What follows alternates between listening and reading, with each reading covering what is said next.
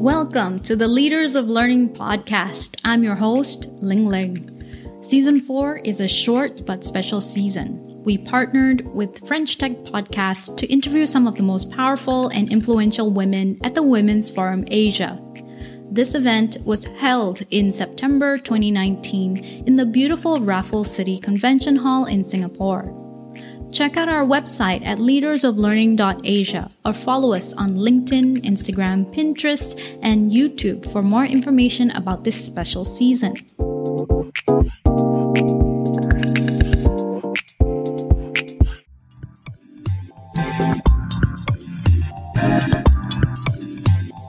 Through the years, we are seeing more women in non-traditional industries rising up to become top management. Today, many are starting their own businesses. The success in recent years is not necessarily due to gender parity. We just need to give equal opportunity to all genders. One such example is Sara Cheng, CEO of Fuji Xerox Singapore. Being CEO of a multinational tech company is a big responsibility and a tough job. But being an Asian woman CEO dominating the tech industry is solid proof that gender and cultural background does not hinder her path to becoming a successful leader. What do women need to prepare in order to survive the business and tech industry?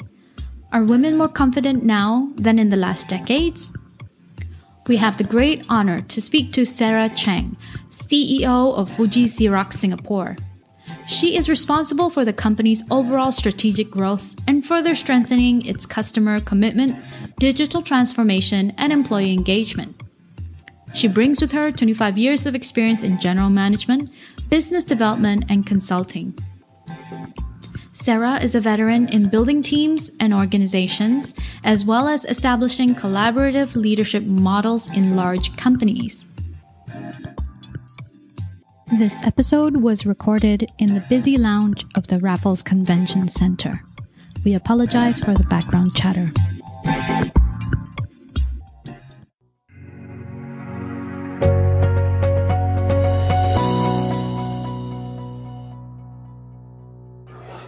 Hello, my name is Ling Ling and we're here at the Women's Forum Asia.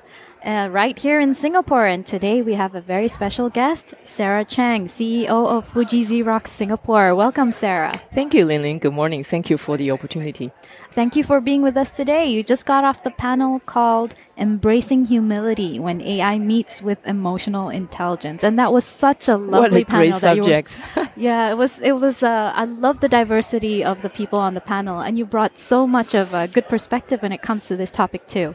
So I enjoyed it. I enjoyed listening to you guys. Yeah. So let's dive into our questions, which is like, you have a rich experience as a female leader in the tech industry, from your days in Teradata to today in Fuji Xerox. In that time and space, do you see any difference in gender diversity between your days in Teradata and today in Fuji Xerox? Huge. I think in terms of, by the way, let me give you a little bit data points, right? In high tech industry today, we have 5% of the CEOs are female. Overall, in STEM industry, we're talking about between 22 to 28% globally by country, right? And I believe the time when I started doing data analytics with Teradata, we had very few. I was the only industry consultants in Europe. I was in Europe at the time. And then later on, I brought that business back to Asia. I was the only sales director in Asia for that. So it is getting much better. And what I see today also, I'm very encouraged, is the number of young female entrepreneurs. You know, when I started career, I think most women are thinking about working for a stable, large multinational company so we can travel around and we have a long career path. But today, I see so many young women. They are so brave. They are so energized and they're so bold, and they take their fate into their own hand. In technology, I see a lot of female technologists that owns and start their own business. I think that's a fantastic movement. Oh, yeah. That's such a huge difference between wanting a stable career because, you want stability for your family and for yourself and to become someone who's an entrepreneur. And that requires a lot of courage and risk-taking. I really admire that. I never had that gut. But I'm sure in your position as a woman leader in tech, you do have to take risk. And taking risk is probably one of the greatest fears of women. And you spoke about fear in the panel just now. So can you share some of your thoughts of what are some of today's barriers or fears to achieving maybe gender parity in the tech industry? It's a big subject, but if I may just talk about fear, I think I'd like to bring back to self-confidence. I think, as female professionals, as young little girls, we need to condition and we need to grow our self-confidence, because if you believe you can do anything, then you can do it in anywhere and you can do it in any jobs, right? Personally, curiosity has been my personal motto since I was 15. I left my family when I was 15 and I left my country when I was 22. And I moved around 3 continents, 10 cities, 5 countries, and, multiple jobs. And I always move around from finance to sales to consulting, to product management, and then to account management, and then to business development, and then to general management. So I think this sense of curiosity just keep me wonder, and I want to know what I don't know. And I didn't even know what I didn't know, but I just love to find out. I think that's one thing. I look at me and, my classmates and my friends. I have this insatiable curiosity, and I want to go to places I've never been, and I want to be with people that they're different from me. So in that sense, there's always a very naive confidence in me and my parents, the best present they gave me was they let me make my own decisions. When I was 15, for a Chinese girl, the youngest girl in the family, it's not easy. I learned to respect and appreciate that. It was very hard, but they let me fly. So the kind of sense of confidence, the sense of curiosity, I think that drives me. And I want to encourage everyone. We're all different. But I want to say that, you can do it. We can do it. Take a risk. When you're uncomfortable, you are learning. Don't be comfortable. Don't be complacent. The world is moving too fast. And no matter where you are, it doesn't have to be in technology. Anywhere we want to be, you can. And anywhere you go, you need to take risk. It's a mindset.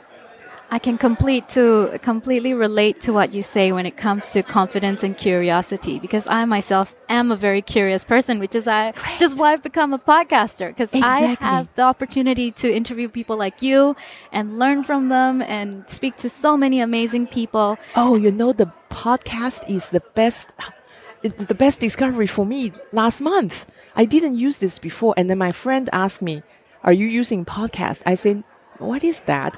And then he showed me how to do this. I tell you, this opens such a Pandora box for me. I'm learning language. I'm learning Italian. I am learning the AI. Okay. And I'm update my own data analytics, refresh my own knowledge on that. And I'm learning, I'm just listen to anything on TED Talk. It's fantastic. So I am actually, you will be happy to hear this. Everywhere I go, I'm actually telling people to sign on to podcast. It's such a fantastic learning, incredible wealth of all kinds of knowledge and all kinds of information. Thank you. Thank you. Thank you for helping to spread the word about podcasting. I truly believe that podcasting is a wonderful way to learn, and it's free, and you can quench your thirst of curiosity by going out to look for the different kinds of podcasts. This is one of the best example of what technology can do for us. Mm-hmm. Yeah, it definitely is. And along with curiosity is this desire to want to learn. And on your panel, you mentioned about podcasting, but you also mentioned about Coursera. And could you share with us why is learning and curiosity so important for women in tech and being able to stay abreast in the fast-changing, moving technology industry? For me, I think there are probably 2 major drivers, right? One is I've been invited to podcast or interview sessions like this, and I need to have updated my content to talk, to share. And I enjoyed it. And the second thing really is the world is moving very fast. And if we really do not move, we're going backwards, right? If you speak Chinese, you say 滚石不生台. If you're a rolling stone doesn't get mold. And that, so besides the sense of curiosity naturally comes naturally to me, I think I also feel the pressure. I do, because when I speak to my employees, when I speak to my team, when I encourage them to improve, expand, I need to demonstrate. I need to be a role model. And in our company, we absolutely are talking about how do we create a curiosity mindset for everyone, and how do we put it into structured and unstructured formality that we can help our leaders, help our young generations to up on their learning spirit and learning opportunities. That is fantastic. And it's so wonderful to have you here. So as part of a partnership with the Women's Forum in Asia, as you know, the French Tech Initiative, Women in Tech, is all about supporting female entrepreneurs and bringing more diversity to the tech ecosystem. We do that through our movement called Dare to be a Woman In, with interviews of women in tech experts, events, workshops, and to become female business angels and informal events for female entrepreneurs. Could you share with us why you think such initiatives are important for women entrepreneurs globally? Yes. First of all, I want to say thank you to the French society. I want to say thank you to France as a country, because you are one of the leaders in terms of setting the vision, providing opportunities for women, career-wise, social benefit. I think you are one of the really model countries for the government that provide the environment for women to, again, be their best, right? So any organizations like that is fantastic. What I believe is, again, I don't believe little girls have to be technologists, all of us. No. But I do believe we need to provide the opportunity so women have choices. And we shouldn't be restricted in thinking about we can only be nurses or teachers or, lawyers and accountants. The true equality is about equal opportunities, right? And let me give you an example. Last week, I just read this article. The Barbie dolls. Yeah, Barbie dolls. They are creating 3 new Barbies. Oh. One is a pilot, one is an engineer, and one is a flight attendant.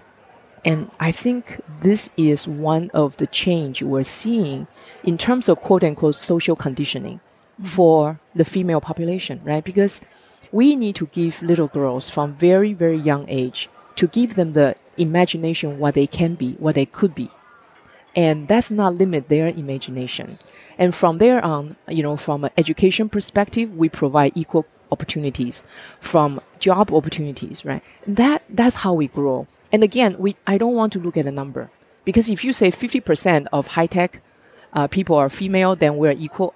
I don't think that's the ideal objectives.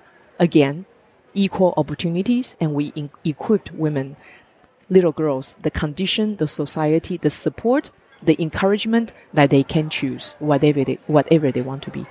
Oh, that is so lovely. Equal opportunities for girls for who they want to be. And I'm sure some of our listeners are women who are very, very talented and aspire to be more than how society has conditioned them to be. So what would your advice be for these talented women who aspire to become a leader in tech, such as yourself? Thank you. Let me just share my personal experience. I think for us, in probably my experience, is more limited to multinational companies and mostly American companies until my current employer being a Japanese multinational. So I do want to apologize if the scope is a bit narrow, but I hope it also applies to entrepreneurs, right? I think for to really be moving, I don't want to say successful, right? It's because success is a very elusive word. I want to say that if you have an objective you want to reach, for a female professional. Number one, dare to be different. When I started my job, I was in the U.S. I worked for Procter & Gamble, one of the toughest corporate America and one of the best training ground. So I was one of the very few Asian female. And when I went my second job, I was in Europe. Again, people in the company, I joined a high-tech company. They thought I was a new tea lady from China, right? So I would say dare to be different, right? I know that whatever I say, whatever I do, being an Asian female in the States or in Europe, people remember me. People notice me. People pay attention to me. So what I do is I take full advantage of that. And I want people to remember me. And I build my personal brand from every interactions. So this becomes, quite a good advantage for me because people, again, our senior management remember me after they saw me in certain situations. So and even that, it also shows your confidence, right? So that's the first one, dare to be different and take advantage of being different. Angela Merkel said that if a man wears the same blue suit for 3 days, nobody's going to say anything. If I wear the same dresses for 2 days, people are talking about it.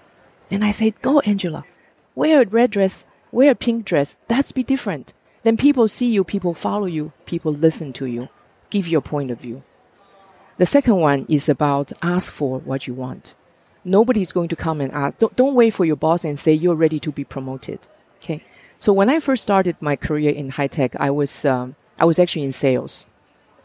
And then our company bought Teradata, the data mining, data warehousing company. And I said, that's very interesting. So I like to go in there, but most people have a consulting background going into the data analytics field. So I went to see the head, the leader of the consulting organization. So I said, Bob, you don't know me, but this is my background. I'm willing to learn. Here's my credential. When you have an opening next time, I would really appreciate if you could consider me. 8 months later, he called me and I started a job as a consultant in the data analytics environment, right? You ask for it.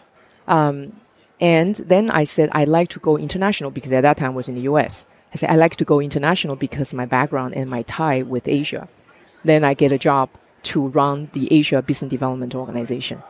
So you need to understand what is your strength, what do you want, your capability, your inspiration, and you ask for it. Number 3, I would say that find a mentor. It doesn't have to be woman. It doesn't, it doesn't matter. But you find someone experienced, someone have a coaching mentality, you can ask any questions without needing to sugarcoat. And someone can show you the especially in the multinational companies and probably for entrepreneurs. I know that, the financing, the big world out there, find a mentor. It's very, very important. The last one I would say is what we do here in Women's Forum, networking. If I wanted to do something differently when I was younger, I would say I would have started networking sooner. In the past, networking sounds like such a pretentious word. It's like, okay, you pretend to want to be my friend, and actually you're trying to see if I can offer you a job or, make you a connection. It's really not like that. It really is not. Through networking, I met so many friends. And then we have a safe network that we can share, especially in Singapore. The corporate environment is very tight. And now through Women's Forum from last year, I have a core group of girlfriends. And we have and some of us are in insurance, banking, high tech. It really doesn't matter. But as a senior management, actually sometimes can be very lonely. And this becomes a friend that, we can talk about some of the tough environment or tough decisions that we have to make at work. Right? It's fantastic. And through that network, you meet more people, right? So build your network as soon as possible. Those are really, really wonderful advice for women who aspire to be leaders. And what I'm going to take away from this is exactly what you say about networking, because I find networking Well, actually a little bit anxious because you have to go up to people and introduce yourself and then sort of like do a mini pitch. Oh, this is what I do, but it's so uncomfortable to do it. And now thinking back in my own career, I wish I had done networking much earlier on. And it's not really... Never too late. Never too late, no. And if I'd done it earlier, I would have had a greater core of friends to be able to rely on it. It's not just about pitching my business, it's to have that group of people that you can rely on if you need anything. And also in the corporate world, actually, the more senior you go, the career opportunity actually comes more from a word of mouth. So it really is very important. Yes. Thank you so much, Sara, for taking the time to join us today. I really received some golden nuggets from you. You're very welcome. Thank you. Thank you. That was Sara Cheng, CEO of Fuji Xerox Singapore. We just spoke about developing the next generation of Asian female leaders in tech.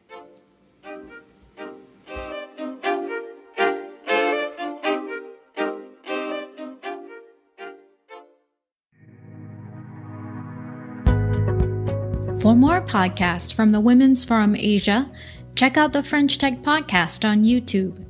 If you enjoy listening to this podcast, take a moment to rate and review us on Apple Podcast, Castbox, Google Podcasts, Spotify, or wherever you download your podcast. You can follow us on LinkedIn, Instagram, Pinterest, and YouTube. If you believe this podcast show will help a friend, a colleague, or a family member, please share this episode with them via social media or your podcast app. We want to make Leaders of Learning a great show for the year 2020. Please share with us your feedback, preferences, and insights on our website at leadersoflearning.asia. We look forward to hearing from you soon. I'm your host, Ling Ling. Thank you for listening to the Leaders of Learning podcast.